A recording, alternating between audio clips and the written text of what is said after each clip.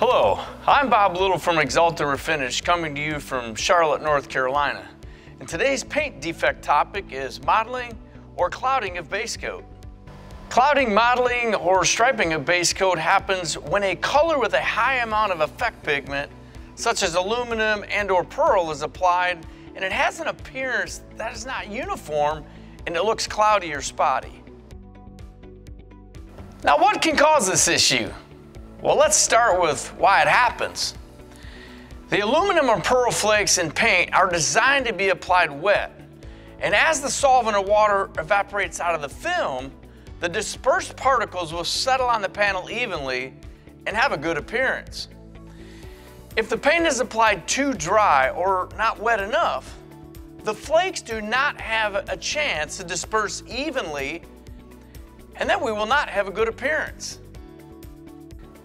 Now, if paint is applied too wet, the flake may become buried deep in the film and will give us a dark, unacceptable appearance.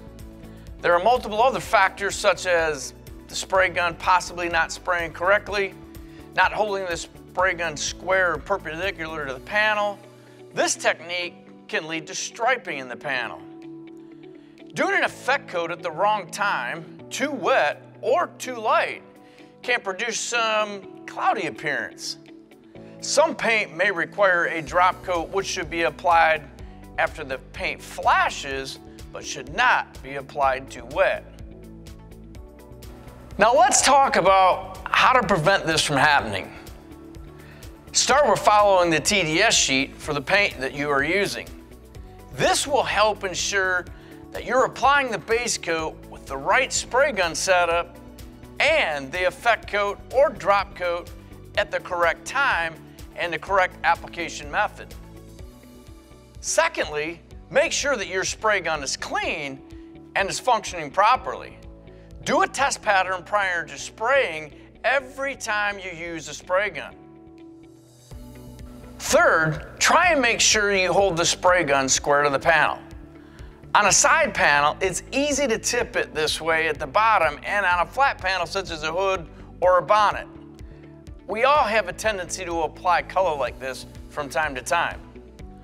One thing that may help with this tendency is to have someone video your application and make adjustments based on what you observe. Fourth, spray at the correct air pressure. Using too high air pressure or too low of air pressure can cause the spray gun fan pattern to split or to be too heavy, resulting in the application of color being too wet or too dry.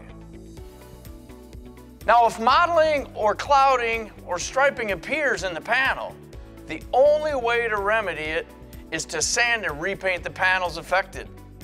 Buffing or polishing will not improve the appearance on the panel once the clear coat has been applied. Thanks for tuning in, and we'll see you next time on Axalta's Global Paint Defects tutorial.